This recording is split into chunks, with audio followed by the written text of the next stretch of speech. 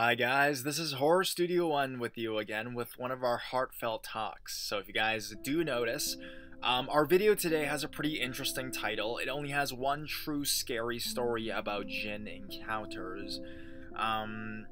In this video, you'll hear a story, some personal information from a subscriber of mine, and also an instruction manual how to summon a Jinn. Okay, now, for those of you who don't know what a Jinn is, it's basically like a genie or a spiritual entity in some other cultures.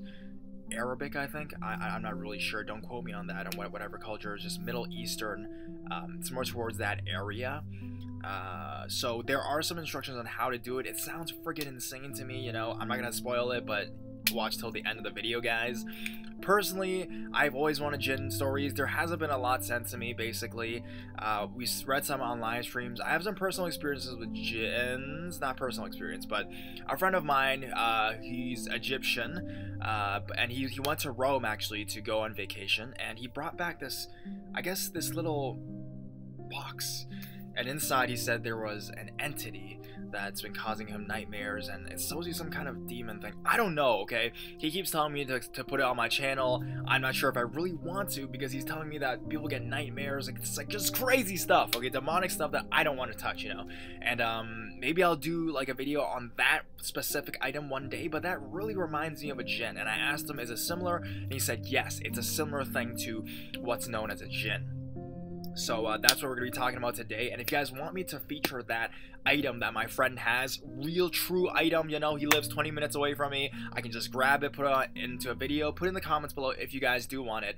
Anyways, without further ado, grab a blanket, turn off your lights, and let's listen to Jinn.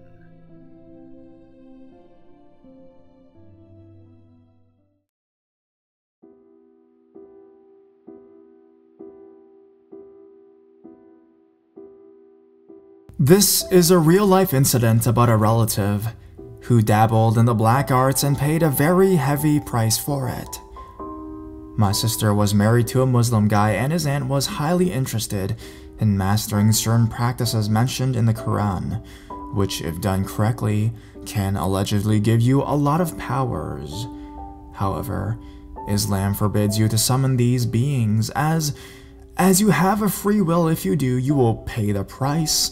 According to the practice of this religion, Muslims believe in the concept of jinns, which are powerful supernatural entities, and there are good ones as well as bad jinns.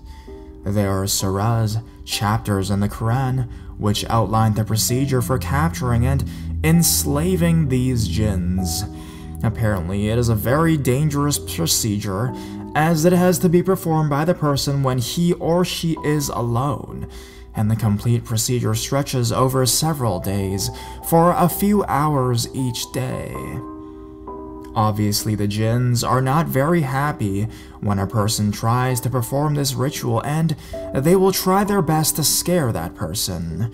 Getting scared and or leaving the procedure halfway through is one of the worst things one can do, as failure to complete it will lead to the death of the person or result in him or her becoming mad or possessed. Therefore, only a brave-hearted person who has enough faith in himself and God should ideally attempt this. Even after the ritual is successfully completed and the person has managed to capture a Jinn, he or she has to exert a lot of control, as otherwise the Jinn can turn against its master and kill him or her. One has to read the namaz 5 times a day, keep Rosa fast, and observe other strict religious disciplines to keep the Jinn in control. The Jinn will implicitly obey its master and do whatever is asked of it, as it is a supernatural being. The master will no doubt become a very powerful and very rich person, but he or she is expected to use the powers for the benefit of others. All this I have learned from my Muslim friends, and I hope my other Muslim readers can verify what I have mentioned here.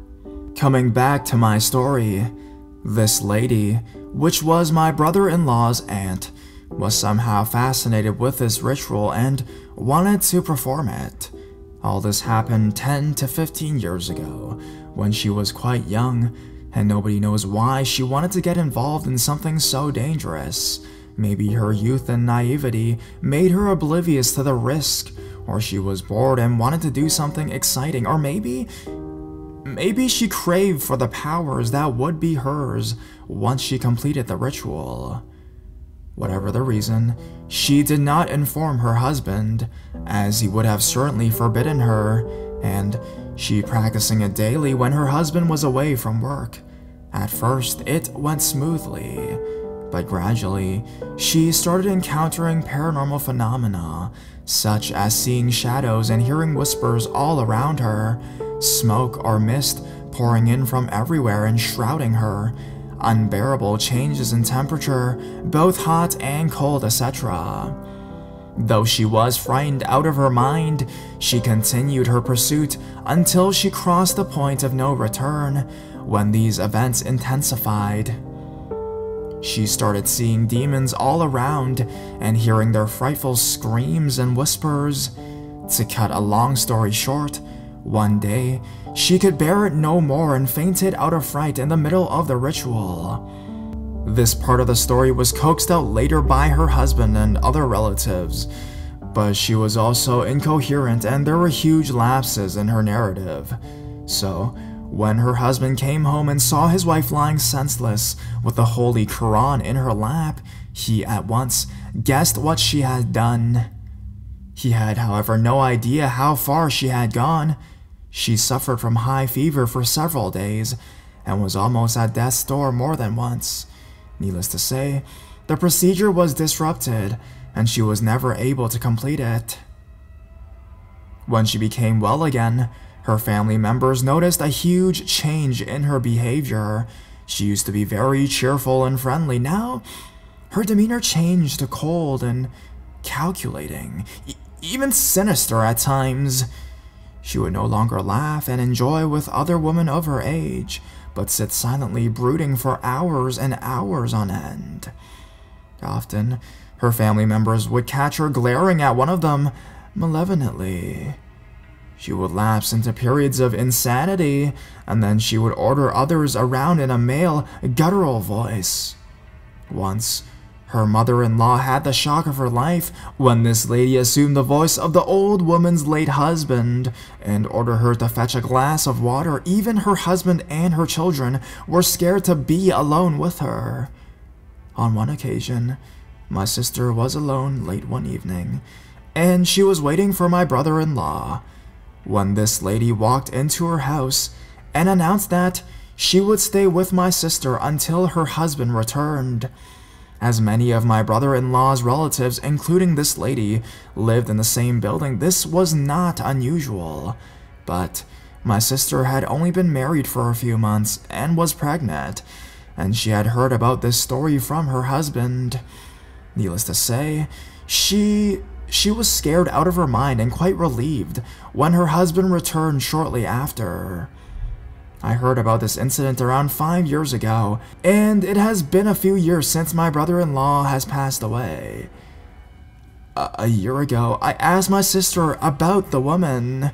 She told me after her husband died, and she was packing his stuff, she came across some books and notes, which used to belong to his aunt. I have copied some of the ritual how to summon these jinns, but I won't be giving the full instructions.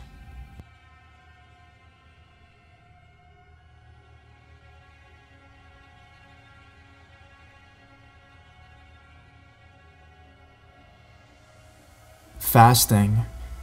One has to go through a period of fasting from sunrise to sunset for numerous days. Upon breaking the fast, you are allowed only to eat vegetarian prepared meals that have been prepared by yourself. No food that had a soul may be eaten. This rule needs to be followed for a successful evocation. The reason why a vegetarian diet is required is because the body needs to be detoxified of any spiritual impurities. This also helps in meditation and the invocation of angelic assistance. Without the invocation of angelic assistance, The operator's life is exposed to great danger without question. If you look at various medieval grimoires, you will see a similar fasting regime, which attributes the same principle. Retreat. Chilla. The operator has to retreat into isolation. This basically means you need to shut yourself into a room where no one is allowed. This can range from a few days to a full 40-day treatment for complete Jinn evocations. The room is thoroughly cleansed with no furniture, etc. Constantly incense is burned, and rose water is sprinkled in the four corners. This room becomes the operator's temple, where he or she prays and meditates. Ultimately, it is here in this room that the Jinn is called. The operator can open a window for ventilation. Once into the spiritual retreat, there is minimal sleep. Around the clock, various mantras are recited, and constant forgiveness is asked from the divine. If one has to sleep, then this has to be done while in a sitting position. Clothing must be clean always while in retreat, and holy washes are performed numerous times during the day. Again, various incense attributes to various types of evocation. To summon a normal Jinn, you would have to use a particular type of incense, but for a Jinn king, it would be completely different.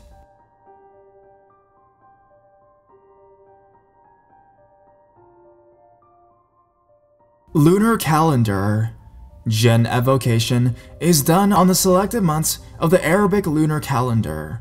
Certain months are not suitable for evocation, especially the month of Ramadan, which is the holy month of Muslims. To try and summon a Jinn in the holy month of Ramadan is suicidal. Muslim jinns, like Muslim humans, also fast and pray, and to be summoned at this time leads to grave danger with even the possibility of loss of life. Also, an evocation is prohibited on a Thursday night, as again for Muslim jinns and humans, Thursday night is a special night for prayers leading up to the Friday prayer. I can speak from experiences as I was present in a similar situation, and I am just about here to tell my tale. The actual night of the ritual. All Jinn evocation is done at night and in complete darkness.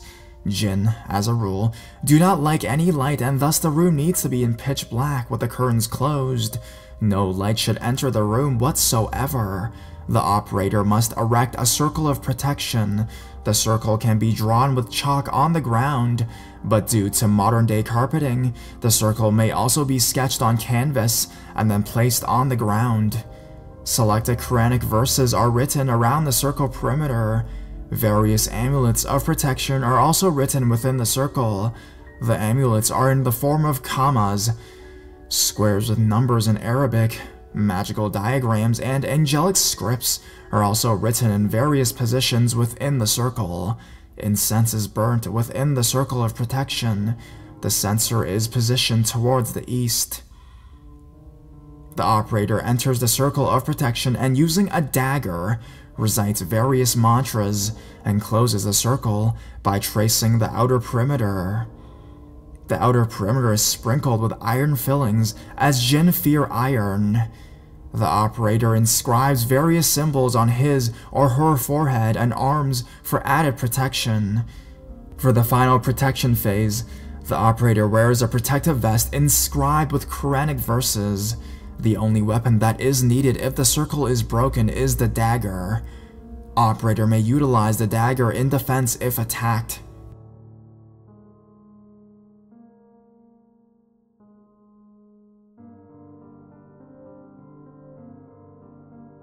A prayer mat is placed on a chair, and in turn, the chair is positioned in the eastern side of the room outside the circle.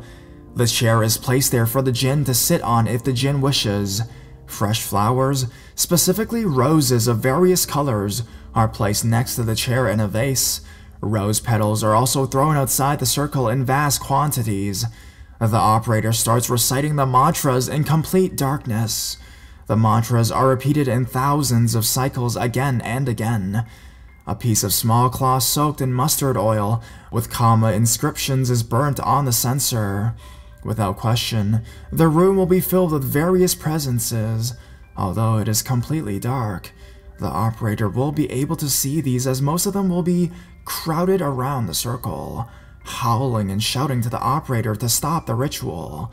They will try and break into the circle, but the will, faith, and courage of the operator needs to be strong, and he or she must not stop the recitation of the mantras until the full cycle is completed. This is the ultimate test of courage. The dagger at this point is clutched in the hands in case there is a breach. The whole room will be in complete pandemonium. If the circle is broken, then be prepared to have a physical fight. Once the cycle of repetition is completed, the howling stops and a tall bodily figure can be seen either standing or sitting on the chair. The figure glows in brilliant yellow-red light, and it is recommended not to look directly at it, as severe damage can be done to the eyes because of the intensity of the light. The Jinn will not be a happy one, as it has been forced to come against its wishes. Be prepared to face an angry Jinn at this point. After making peace, usually the Jinn calms down for you to have a conversation, etc. Sometimes, if you are unlucky, you might find a Jinn which is extremely stubborn and violent nature that won't give up without a struggle. Again, in this situation, one recites various mantras for constraints. This can take minutes to several hours, depending upon the resistance.